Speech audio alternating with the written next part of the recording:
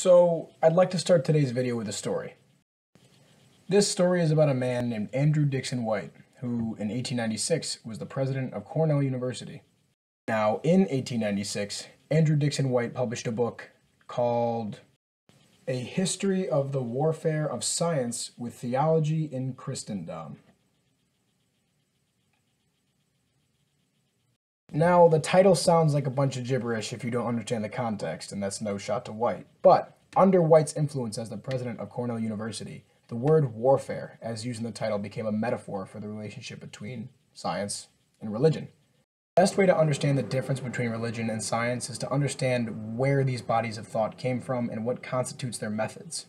The basis of all science and scientific theory is the scientific method. In layman's terms, or the simplest way to put it, the scientific method is basically a way to reason with the world around us, to try to make facts or theories about what goes on in our natural world. Religion, on the other hand, relies more on spiritual sense, and spiritual sense is a bit abstract and can't often be put into words, except when doctrines are made like the Bible or the Quran. These doctrines can be looked at like a personal anecdote by people who have experienced some sort of spiritual awakening or have felt something connected deeper than themselves, and others may not be able to feel it. And herein lies the differences between science and religion. Science bases itself upon logic, and religion bases itself upon spiritual doctrines that come from internal sense, maybe a premonition about the world, rather than something solid, as we would assume that we can get from logical deductive reasoning, the scientific method. Now, based upon everything that I've just said, it seems that science and religion would occupy two different ends of the spectrum. However, with every polarity comes another side, and religion and science can share a similar ground if we take a different look at it. If we remove the idea that religions are separate doctrines and they all have their own purpose and start to really deduce religion down to what its basic purpose is, we can see more similarities to science than we may have originally seen looking at a religion like Christianity or Judaism on its own. And this is where religious naturalism comes in.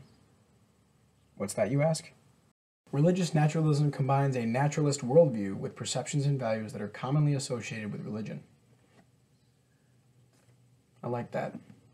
But in all seriousness, religious naturalism is a great way to take all of the traditionalist mentalities off of religion and realize that what spiritualism is trying to do is just trying to bring you closer to feelings of gratitude and joy and natural human emotions and innate feelings that make us want to be curious or search the world or figure things out about ourselves.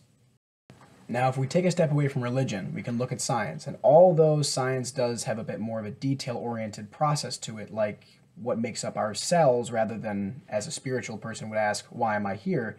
The bottom line is this: science and religion are both attempting to answer the questions about our lives that truly matter to us. So, being a religious naturalist is basically a way of meeting science in the middle, or in terms of being a scientist, if you were to look at religion less as a traditionalist mentality and more of a way to answer the questions that can't be answered by science, this is where the two meet in the middle.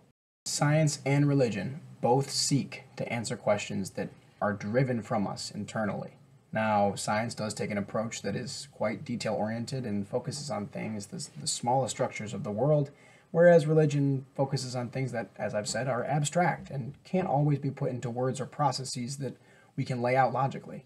However, religion and science do share this similar purpose of trying to answer the questions that drive us insane or make us happy or please us or, for that matter, make us want to stay alive, make us want to keep going, and make us want to make videos like this. So there you have it. Science and religion, in their essence, are both just bodies of thought that are trying to help us answer the questions about life. Thanks for listening again today. I'm Dave, signing off.